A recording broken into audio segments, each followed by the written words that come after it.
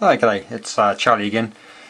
Well, I'm finally back off leave, so just want to do a couple of videos. The first one here will be on what will become what is the variable frequency oscillator and the beat frequency oscillator and the display and the like. Again, as we said early on, going to reuse an old Teensy microcontroller here. So that'll be the main controller for reading the input switches and the various modes of what will become the radio. Drive the screen. Unfortunately, the refresh rate here on the screen is sort of a bit of an alias here going on with the refresh rate of the camera here, but that's rock solid in normal visual. As well as driving the SI5351. So two outputs there, clock 0 and clock 1. So clock 0 will be the variable frequency oscillator, and then clock 2 will be the beat frequency oscillator. With the Teensy, it's got inbuilt, or this comes with the sound card, so the output of this Teensy here is running through to the speaker, and at the moment the input I've just got going through here to the phone, just running a simple audio oscillator here. So on the Teensy, and we'll look at the code in a sec, just running a simple pass-through audio, so whatever comes into the Teensy is essentially going straight out of the Teensy. There's no digital signal process going on at this point in time. That will come later. Let me just zoom up on that. That will come later once we start to add some functionality. We'll do the coding for that. So again, whatever comes in is going straight out, and we're also doing a little fast Fourier transform on that, which has been displayed here. At the moment, that's displaying 0 Hz up through to 20 kHz. So if I just put on the audio oscillator there. We'll probably do volume differently later on, but at the moment if I push this button here and change the pot, then I can change the frequency. If I take my finger off, say again the volume, if I take my finger off then it changes the frequency. So later on we'll see what we do, but it's just a simple way of adjusting the volume at this point in time, because the Teensy allows you to change its internal volume settings. So again, push the button and I can change the volume. So let me just a bit of an annoying tone. That's a 1 kHz tone, and we can bring it up to 10 kHz, and you'll see our little frequency come up, and then we can bring that all the way up to, let me just go up to 20k, and there goes 20k there. So again, just dropping down 20, 9, 8, 7, 6, 5, 4, 3, 2, 1, and down to, in this particular case, 400 Hz. What I think I'm going to do, my initial thoughts were to use this filter for the IF.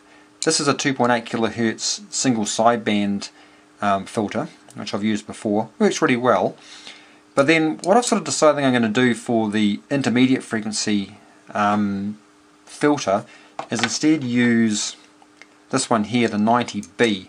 This is an AM filter, so this has got 6 kHz bandwidth, and what I'm thinking there, I'm still going to align it such that it does the cuts off the image frequency, but that'll pass 6 kHz, which means then down here I'll have 6 kHz to play with in the Teensy.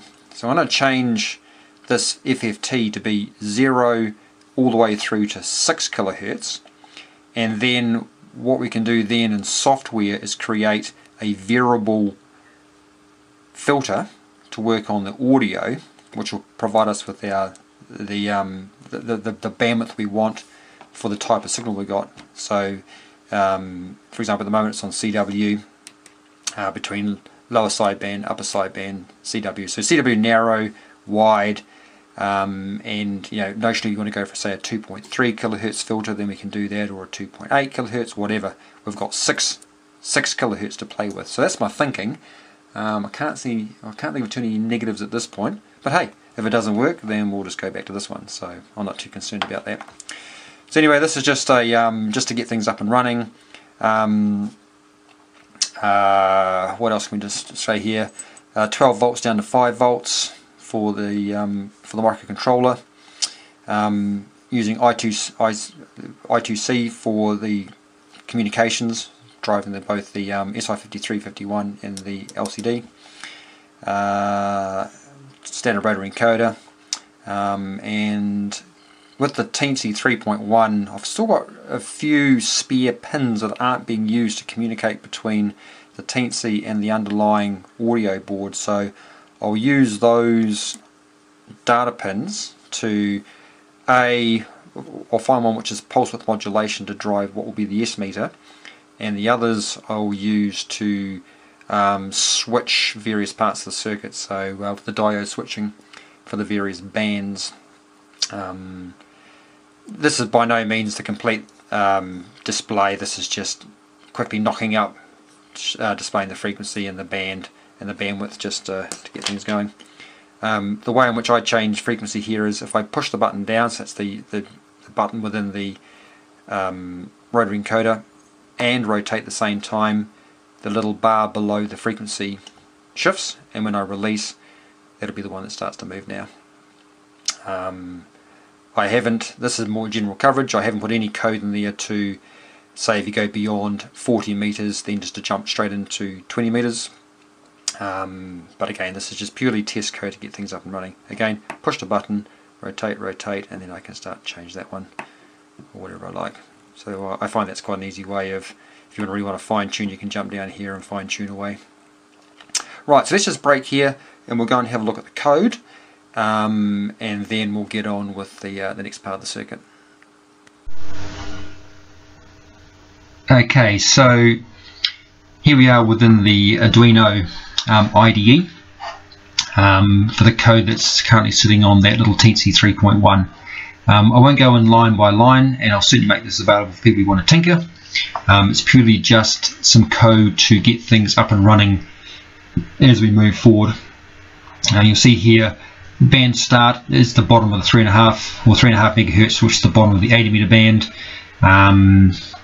Make that now 20 meters, and the top end is 14.2. so I've constrained the top and the bottom range of frequencies, but at this stage I haven't put any other logic in there to, for example, if you go to beyond 3.9 here in New Zealand, to jump then straight up to 7.0, but that's easy enough to do later on.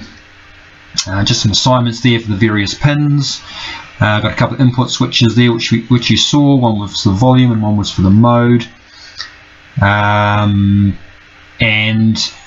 as I said, at the moment we're not doing any digital signal processing, so whatever comes in, so this is the assignments you do for the Teensy itself. So the audio input 0 or left is going straight to the output. That same input is going to the fast Fourier transform, and then the other side, not that I'm actually using stereo, but for the heck of it, the other side of the input is going straight to the output. So at the moment, no DSP, no filtering, no nothing. It's just straight in, straight out. I won't go into the setup. Basically just setting up the pins, set up the audio shield using line in, setting up the digital synthesis chip. We talked about both clock 0 and clock 1, or clock 2, sorry. So just basically initializing those.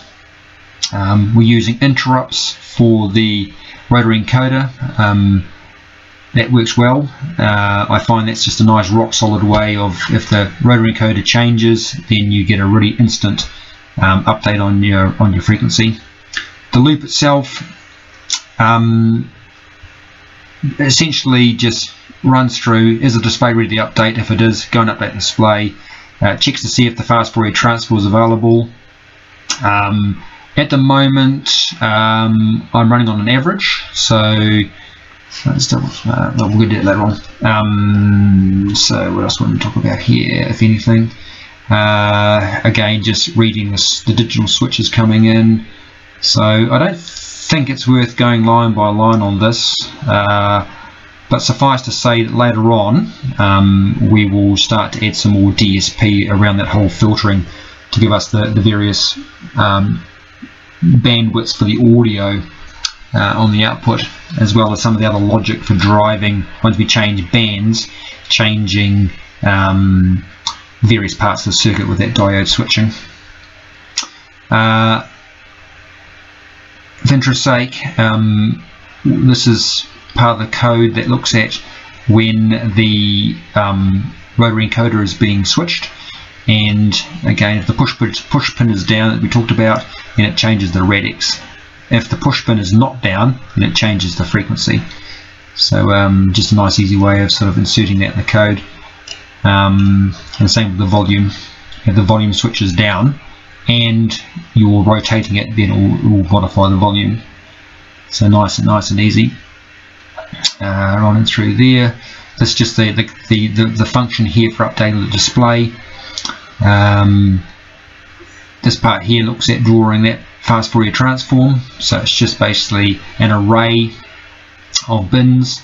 Because the display is only 160 across, I can't display every bin, so I do every fourth bin, and that seems to work quite well. And just basically positioning the cursor at different parts of the screen, different font sizes, and then in this particular case printing the frequency, and then printing underneath the frequency that little radix display. That little bar tells me what part of the frequency is being changed. This part here is changing the mode, and the like. This function down here is sending the frequencies. This is actually sending the command that changes the SI5351 to change frequency. Here goes clock 0 and there goes clock 2.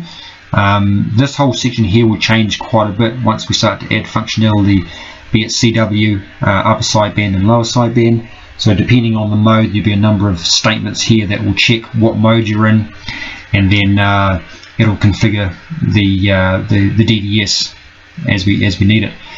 And I think it's one of the beauties of of a digital synthesis chip, is the flexibility. It's just so easy to set the frequency to be whatever you want based on some parameters, which is good. And we can use that to fine tune to get the BFO is spot on the right frequency, and the like.